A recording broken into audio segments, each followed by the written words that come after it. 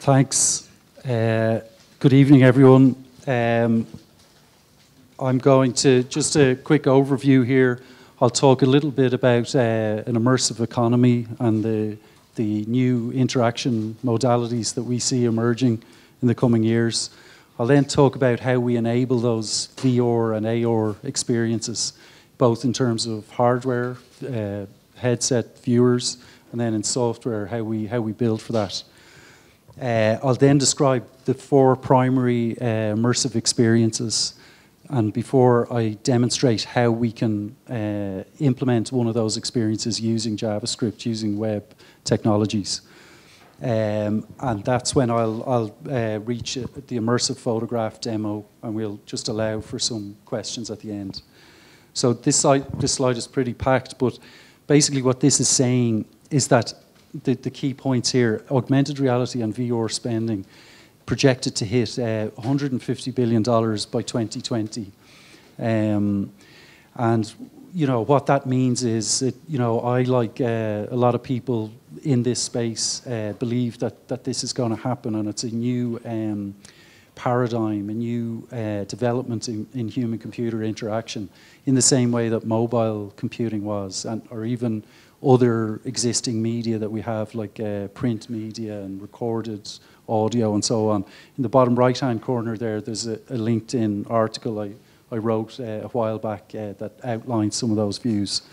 One of the points here actually is that augmented reality is projected to form the lion's share of that entire market by 2020. Something like 80% is projected to be augmented reality.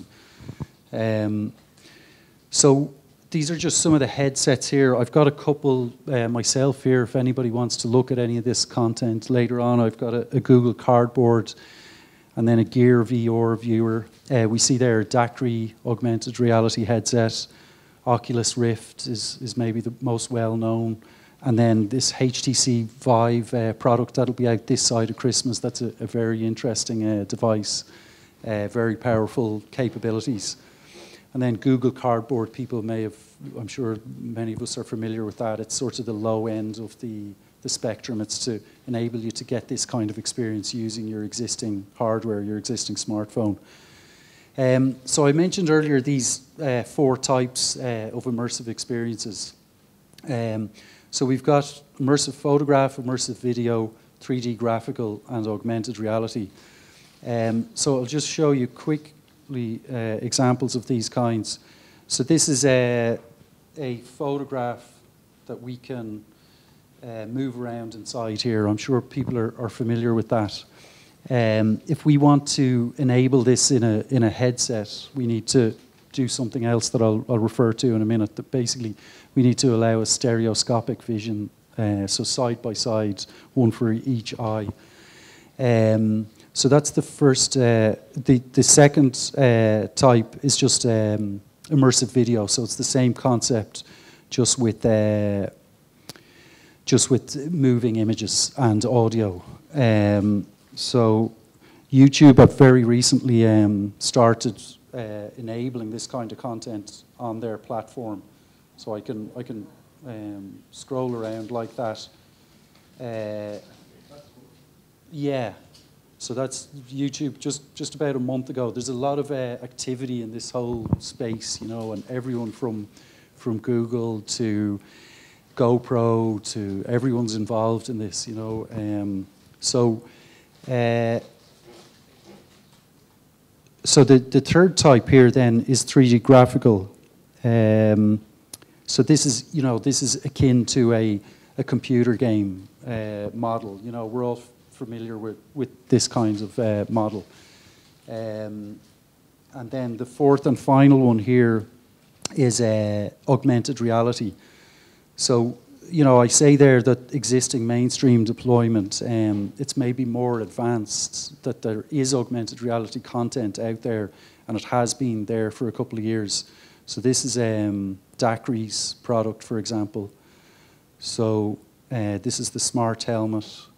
We won't watch the whole video here, but I think most people are familiar with augmented reality concepts.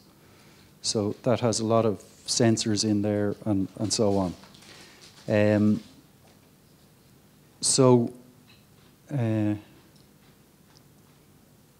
so yeah, I mentioned earlier about that. We've quickly reviewed the hardware, and by the way, that's not exhaustive at all. Microsoft have a HoloLens product. Google have acquired a startup called Magic Leap. Again, it's an augmented reality. Sony have Morpheus. There's tons and tons of headsets out there already. Most are pre-consumer release. So the Oculus, for example, isn't out consumer release until Q1 2016. But I just want, without going into too much detail, basically if you want to build software for this, you've got a whole load of choices here. Unity, on the native side, I'll get back to the web in a minute, but on the native side, you've got all of these options here. Unity is emerged as a common platform for lots of different headsets. Oculus have their own SDK based on that. Steam VR is with HTC Vive. And then you've got a whole platform issue as well. Like if you're running something using Google Cardboard, do you go Android or iOS or one or the other, and so on. So I suppose the point I'm trying to get here is we're all familiar with this, and we're all JavaScript advocates here, and we've had this debate going on now for many years, it seems, about native versus web and which is better and which is easier and which is cheaper and so on. So that in some ways that same conversation is happening with VR as well. So somebody like there's a WebVR initiative, for example, and that's spearheaded by Mozilla. So they feel, and a lot of people feel, that the web is the ideal platform to enable cross-device development, And a lot of other people, of course, disagree with that. That to get the discrete sensor movements, for example, and the high graphics, the 40 frames per second that you need on a high polygon count, that you need to go native with that kind of thing. But I suppose what I'd like to show today is that we can develop with JavaScript in here. So I mentioned earlier this notion of an immersive photograph. I showed the example of Merrion Square earlier. So it's a 360-degree static photorealistic image. We can augment it with audio, again, using HTML5 and using in-browser audio capabilities. So I suppose we need to just think a little bit about how we enable that and what are the components here. So there's a thing called equirectangular projection. So that's basically where we take a photograph and it's rendered in a flat, this is just a generic image search here. But what we do is we take a flat photograph and we render it in a particular way so that if we depict that photograph on something spherical, inside a sphere, that it'll appear, it'll give the illusion of presence, I suppose, of telepresence. So that's the kind of photo that we need, to enable this. The other thing here is stereoscopic view. And Three.js is a great library. I'm sure a lot of us are familiar with it. And well, I know that a lot of us are familiar with it. So this, I'll show an example of this in a minute, but we can very easily harness the capabilities of Three.js to enable a stereoscopic view. The third part here is sensory detection. So there's a device orientation API that we can harness. So if you think about it, if we've got our phone in our Google Cardboard, we need to figure out when people are moving around, and that allows us then to project the correct experience for them. And then I just have down there optional HTML5 audio, offline storage, and so on. Like we may want to do that. It's more if we're dealing with larger media formats like video, it can make sense for us to pull down that video and then render it when it's down. So yeah, like what if, I suppose the first issue there, if we wanted to create the equirectangular photo, most phones now, if you've got an Android 5 phone, for example, you can use your Google camera app to create a photo like this. So I was going to maybe create it here, but I don't think I'll bother with that. But what I'll do is I'll just show you the process here. So if you can see that, I'm just using the standard photo, and I'm working my way around and creating that equi-rectangular photo. So like I say, you don't need any special software or anything for that.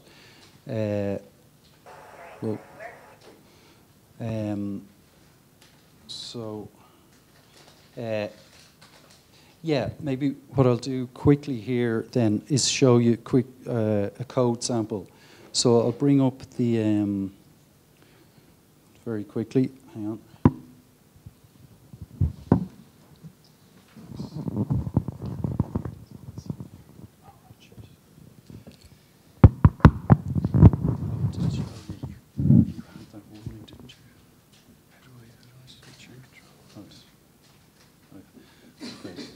So, thanks. Okay, so I mentioned some of these aspects before. So so we've got we've created our equi-rectangular photo here. So that's our raw material. So then, in terms of the other aspects that I mentioned, where is it? No, I'm looking for, there's an emulator here. Well, first of all, where is it?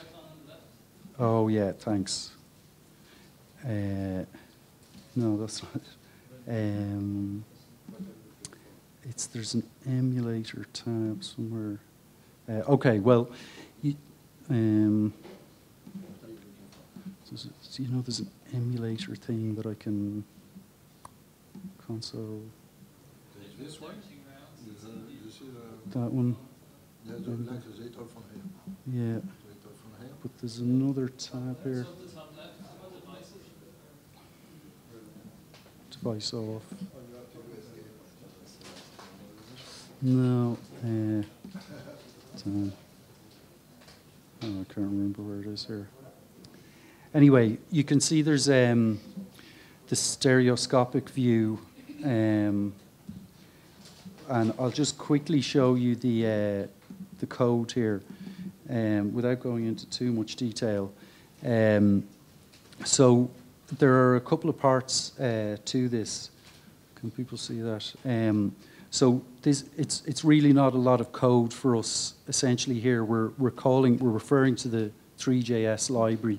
We're setting up a new 3 scene there, and then we're pulling in our this mesh material, which is the image, the equi-rectangular image. So we're creating a sphere here, and then we're just applying that, like I said earlier, applying that equi-rectangular image to the inside of the sphere, and then we're placing the user in the center of that sphere, and that's all we're doing. And yeah. That's essentially it. Now, what I'd like to show you is, and this is just audio stuff and so on, there is a way here that I can emulate the sensors to show you that it's working. Where the hell is it? Yeah. Oh, yeah. Yeah, that's it. Somewhere down there. And you go here. Yeah, that's it. And you got some sort of here. Great, perfect. So, yeah, so if you can see that image there, if we enable this accelerometer here, I'm basically just simulating if the user is wearing the phone in a VR viewer and then moving that around. So that's pretty much that. So how do I get back to this thing? Oh, yeah. Okay. So, so yeah, there are other aspects here as well. So, of the photorealistic content, there's the image and the video. There are unique, challenges to all of these. There's the 3D graphical, and the augmented reality. I won't show you those, but for the immersive video, we've been involved in a lot of creation for that. So for video, if you think about it, it's not, you can't create video with a standard smartphone camera. So you need, if we have a camera here, we need to create live action video, we need cameras arranged in a cube arrangement. So we need one for the ceiling, one for the floor, and then one for the four walls. So we've worked on these various prototype cameras to create and to stitch together content like that. And maybe that's something I maybe could talk about another time, but I just wanted to show the photos here earlier. And I showed an example, I showed the YouTube example earlier. But so that code anyway, if anybody wants to have a look at it, is up on GitHub. I meant to create a node module, I haven't got around to that yet. But that's pretty much it for now anyway.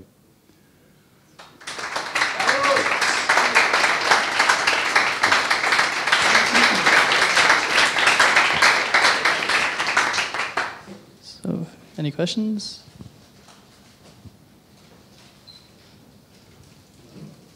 So what sort of commercial applications, like outside of gaming and kind of, do you see this being used for?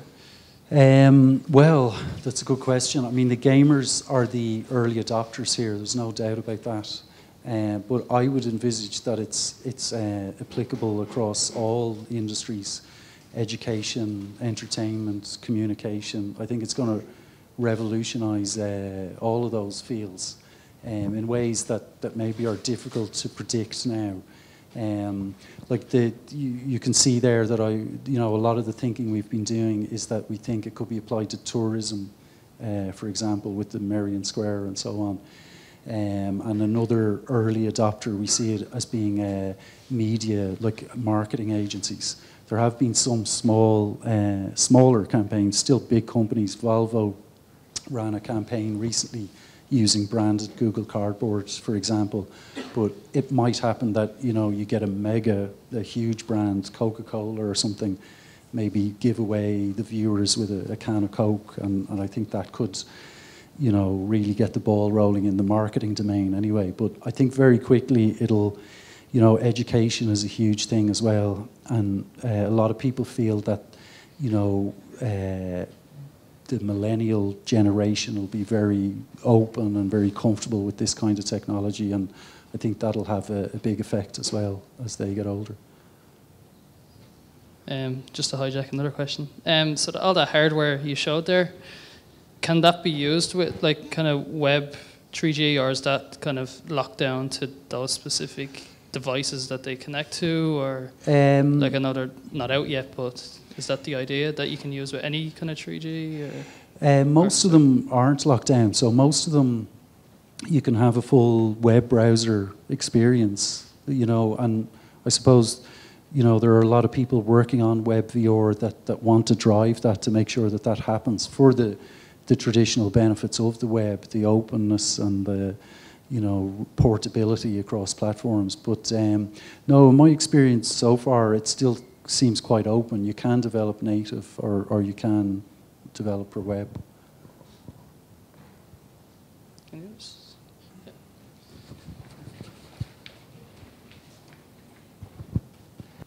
Okay, so there are many input devices now being developed for VR devices. Basically, which do you think is the most promising for the web? Because it's very hard to choose between Leap Motion and all the other ones that are promising any kind of interaction. Google Cardboard is not the most interactive device, we would say. Yeah, I know it's not the most interactive device, but I still love I've tried lots of different headsets now, and some are very powerful, but I love the idea, the accessibility of something like Google Cardboard.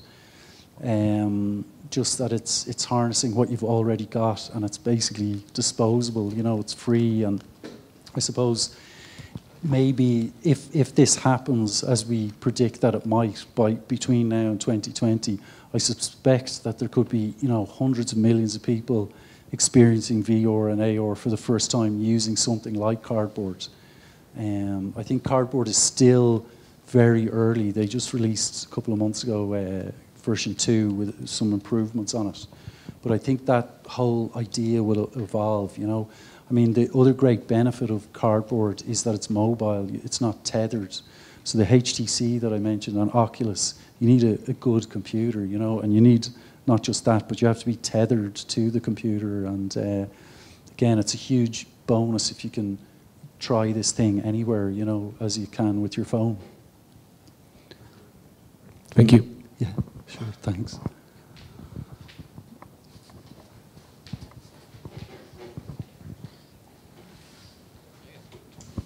How hard interact with content inside, let's say, Cardboard? Because usually you just look some image or video and you can investigate around. But let's say you have some control or button. How it's simple or hard to develop some interaction with user inside Cardboard? Yeah, well, that's a good question. I mean, interaction with VR and AR is a huge area on its own. And again, it's still, so you've got various things. Once you build VR or AR, there are certain things you need to be able to do. So you need to be able to select things, you know, if you're presented with a range of options. But you also need things like locomotion, you know, especially if you've got a 3D graphical world, you need to be able to move around inside that world. So that's an evolving language itself. A lot of, you know, we're all still trying to work out, do we use voice input? Do we use gaze detection? Do we use, like you say, an external controller? And I think that's going to take some time for people to figure out what works in what contexts. But it is a challenge. Yeah. Thank you. Thanks.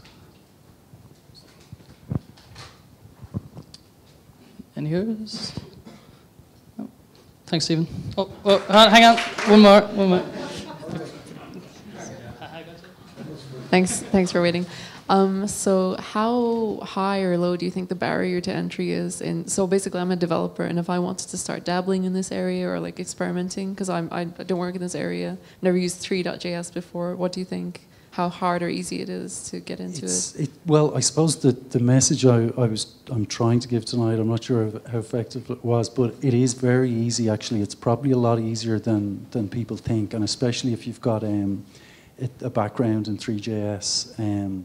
What I'd advise you to do is go onto Amazon or get Google Cardboard if you haven't already got it for, you know, €5 or €10, and then you can download that code from GitHub, and that'll, you know, that you'll be able to create a photosphere. Then take a photograph yourself and start that way. There's also lots of other open source. Google have their own code out there, and yeah, just have a look on GitHub for Google Cardboard stuff. Yeah. Thank you.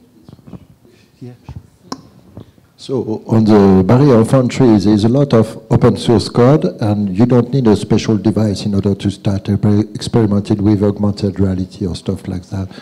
You can do that with a Cardboard. You can do that even with your phone. Today you can do augmented reality. It's Google for WebVR, or come to a future WebVR event. It's all open source, and you can find it on GitHub, or you can run that on any Android phone. So there is really quite easy slope here. That's it. Yep. Okay, I think we're done now. So, thanks. It was a great talk.